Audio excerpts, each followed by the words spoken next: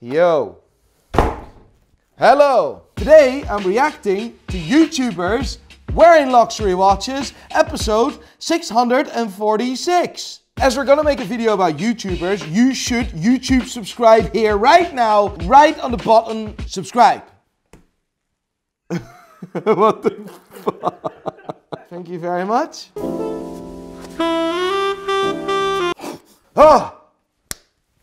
Peter McKinnon. Peter and I are BFFs, we're like proper BFFs. So we send each other erotic images. You know that he has an absolutely insane collection. So basically this is cheating because I know which watches he owns. So I'm gonna be surprised if there's a watch that I do not know that I had. Number 4. SKX. SKX 007. Why am I recommending this? Why do I like it? I'm a watch guy, I love watches. For 300 bucks for an automatic watch, these are dope. That would make a great gift for someone that you love. Not just like's not good enough, love. You know that there's an entire SKX movement. People buying the SKX and mod and put all sorts of different bezels, bracelets, dials. People just buy all sorts of weird shit and put it on and make it their own. It's really, really cool. This is a real watch enthusiastic type of watch. Really cool start. Funny thing is, I actually didn't expect him to have that watch. I'm like, yeah, I'll probably know his entire collection. Didn't know that one. Fair enough. I'll take that one on the chin. You don't take that on the chin. I think it's time to sit down and go through which ones are worth keeping, which ones I use, which ones I don't, what I'm gonna sell, and don't mind if I just set these down because this is a disaster, most certainly waiting to happen. That is cool. That is really, really cool. I didn't expect that at all because I didn't know that he had this watch either. This is the Omega Seamaster made in full titanium. This is the James Bond variant for the new James Bond movie, which we're all still waiting for. I had this watch in my personal collection, but after wearing it 2-3 times, I just couldn't get used to the fact it was so light. Really good looking watch though. I really like the dial. This watch is worth between $10,000 and $11,000. Fair play. I know he has a lot of nice Rolexes, so I hope to see them. Pete's Pirate Life. What is that? This is his second Instagram account. That's a really cool watch. This is the new Rolex Submariner, 41mm, reference number 126613LB with the blue sunburst dial. Absolute cracker of a watch. This beast here marks some hard-won successes in otherwise a very difficult year. Peter's an absolute purist, a proper watch collector. He really puts sentimental value behind a watch. I mean, he's marking a very difficult year with this watch. He absolutely loves watches. I know that of conversations that we've had, but seeing stuff like this publicly, that is just so cool. Years, memories, achievements, he attaches that to a watch and he will be reminded every time he wears this watch. What's up, Nico? Thanks for including me in your video. There's one detail that you actually missed with regarding the new 41mm sub. This is one of my probably most favorite pieces of all the watches I have for several reasons. There's also a little something special on the inside. I engraved the back of this Rolex, which I'd never done before. I figured I'd show you. I've never shown anybody this. This is the first time anyone's seeing it, but yeah, 2020. I think we can all agree on that. Cheers, buddy. It's not about how expensive your watch is, it's about what that watch tells you. What's the story of your watch? I am so proud that I can bring other people on that journey with me. Be a part of a story, be part of a watch when we sell a watch. I think it's the coolest thing ever. I have the best job in the world. Have you ever sold Peter a watch? Not yet, but that is gonna happen very soon, Peter. Here, this is what I mean. Breitling. The versatility in his watch collection is just nuts. From a wee Seiko to G-Shocks, Omega Seamaster to now a rubber strap Breitling monster because this thing is big. It's very hard to see which exact model of the Avenger this actually is. From photos, I would guess it's the Breitling Avenger 45 Night Vision, which is a value between $6,000 and $7,000. He could pull this off. I can't pull this off. I don't have cool tattoos and shit. Sometimes you just gotta take 30 and bang out a savage flat lay. No idea what you mean, but that is a really nice watch. That's a mid-80s Rolex day date. And I didn't know he had that one either. In solid 18 karat yellow gold with the champagne dial. That is the exact same version that Tony Soprano wears in The Sopranos. I'm just wondering what the rest of this shit is. There's a ring, there's a pen, there's a knife. You could use this as a butt plug. What the f is that? Like, it looks like a thing that you can screw down in your... Depending what comes with this watch, depending on the set and depending on the condition, this watch is valued between $16,000 and $19,000. Oh, funny thing is, I bought my dad a vintage 1985 day-date. He actually sent me that message. I'm not very good at replying to DMs. Sure. Open it. These are apparently going to be maybe even harder to get than the all black. Entered a raffle. Did you? Just the other night. Looks like I won. We're twinsies. Oh, cheers. Cheers. Oh. This is not sponsored, by the way, by G-Shock, but they did send us these watches to give to my friends and crew, so thank you, G-Shock. Very much appreciated. Ever since I talked about CASIO, G-Shock being god tier, everyone is getting free f***ing CASIOs, except me. They're forgetting about us. CASIO, get your shit in order.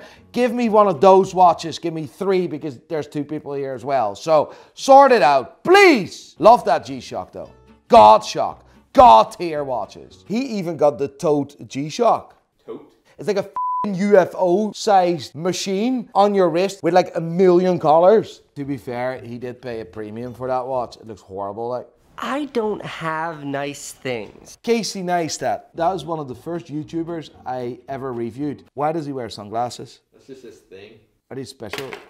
What is this? Did you actually make this? This is not real Ray-Ban, I may hope. Right. Alrighty then. I don't have nice things because I break everything. The one exception to this is the fact that I wear like this ridiculous Rolex. So this is a lovely Rolex Datejust. It looks like a 116234 with a domed bezel, so not with a fluted bezel. And he put a rubber strap on there. My in-laws, that is Candace's parents, got it for me as a wedding present. Very generous of them. You're not only stealing their daughter, but they also give you a Rolex with it. They really wanted to get rid of her, like. And thinking to myself, this is the nicest thing I've ever seen. I can never wear this. And Candace came to me and she's like, you're gonna offend my parents. And I was just like, look, I will just destroy it. This is my watch. I mean, it's God Shock, mate. It's God Shock. It's God tier. A watch that's literally sold to people because it's unbreakable. It's not unbreakable. I have proof of that. You want some baked strap? All sorts of things. And Candace gets for me, like G-Shock-esque band. I really can't break a rubber band. And all of a sudden, what was once way too precious for me becomes a fairly practical wristwatch. I need it in white. I want it to look like this. I want it to be all dirty and f***ed up looking and gross. Ooh. This is awesome. I do really like it on a white strap, to be honest. But Casey, let me make a point here, right? Your watch, the Rolex, is absolutely indestructible. On the Oyster bracelet, you'll still not be able to destroy it. That watch is built to resist things that you can't even replicate. I like it on the rubber strap. Please wear it as well on the Oyster bracelet because that's how that watch should look. Since I moved to California, I have a policy. I don't keep a schedule. It's the most awful, punishing thing for everyone in the world but me. I refuse to keep a schedule and I refuse to schedule phone calls. Is it because you live in Los Angeles now? That is so funny. I do not have a calendar, neither a schedule. It is pointless. I'm always late. Did you know that show that Casey was on? Oh, it's Impulsive. It's called Impulsive. It's Logan Paul's podcast. Was it Logan Paul? Now I see, yeah, that is Logan Paul. I would love to be in a podcast and talk about watches and teach someone something about watches. Yeah, I'm conversing guaranteed. I got the word from Adams down to Pico. This is sequel, you ain't know that. I feel like a straight boxer out of the 1920s. Just look and put him up, pal. Hey, good luck, boys. KSI won this fight, right? It's cool to see that he still wears the Platinum Day-Date, which he says he paid $40,000 for. Just dropped 40K on a presidential Rolex. That watch is now worth double now. F***ing cracker. Really, really good watch. In the last couple of videos, I've been wearing some of our Richard Millets. I don't f***ing like them. It looks like f***ing toys. I rather wear this. This is a Rolex Datejust 16233. If I think about a Rolex, I think about this. This is probably the most affordable and best value for money Rolex you can buy. You buy something like this in and about the $6,000 and I will pick this Rolex Datejust all day, every day above a Richard Mille. And this is, by the way, a Richard Mille RM11, the limited edition Felipe Massa. A watch that is valued between $220,000 and $260,000. Who are these people? This is George and Mike. They're the other hosts of Impulsive. Who's George and Mike? George Janko and Mike Malak. I like the dog. The dog is quite funny, like. My dog's called Kong. Kong is dead. Is Kong dead? What did they do with Kong? They fed him to the coyotes. What a bastards! How the f do you get eaten by coyotes? I will have 10 minutes of silence for Kong. Kong looks the dog's bollocks. One dead dog, 2 bollocks. That is f***ing heartbreaking. I have the 2 most amazing border collies. Don't rub it in. No, I'm not rubbing it in. I have the 2 most loving collies in the world, and if something happens to them, I am f***ing gone. Like, who's this guy on the left? He's wearing some f***ing shit Michael Kors stuff. It's George. George, your watch is shit. Go find a better job so you can buy a better watch. Did you see Andrew Ray binging with Bobby's with his new watch? Did you see it? What did he buy? He got himself the new Batman with the Jubilee bracelet from, of course, give me my sign, from Bride and Pinion. Let's start with a really very quick and easy shortbread. It's nice, looks really, really nice on him. The cool thing is he's always wearing this blue shirt and a black cape, or whatever you call that thing, apron. It matches the watch perfectly. Now I understand why I wanted the Batman on the Jubilee bracelet and not the Pepsi. I prefer the Pepsi though. I had that watch in my hands. I did things with that watch that Andrew doesn't know about. Have you fixed his watch with the fake dial yet? But that was it. And I won it and I was like, oh, I just bought this Rolex. That's fake. What is your suggested course of action? I'm going to completely restore that watch for you in original condition. No, not yet. We're actually collecting it next week, and then we're going to document everything, and we're going to restore that watch, and I can't wait. You never have that when you take a shit and you feel that the spice that you ate comes, the same spiciness comes out. Mate, that burnt my arsehole. Spicy food burns my arsehole. Can't sit for a week.